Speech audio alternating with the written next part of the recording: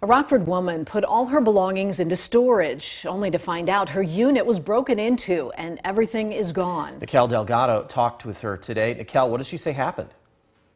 Eric, Mimi, she tells me she's never experienced anything like this before. Not only were things taken from her, but from her kids too.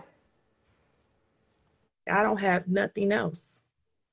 Like, me and my kids have nothing. Inisha Cooper tells me putting her things in a storage unit here was the only option she had while she looks for a new place and life for her family. I'm very devastated because I was robbed.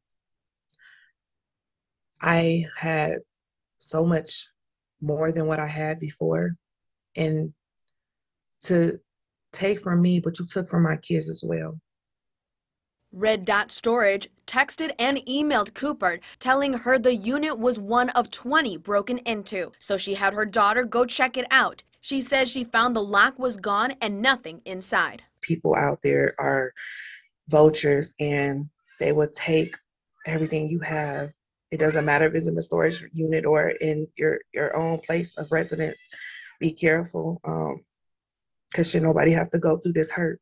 Inisha says she's used the storage facility on Sandy Hollow before and never thought her things would be stolen from the secure location. Like I said, by me going through them before and my things were safe, I would have thought that it would have been safe this time around too. Cooper says everything that she worked hard for, all her sentimental things, are all now gone. All my dreams that I had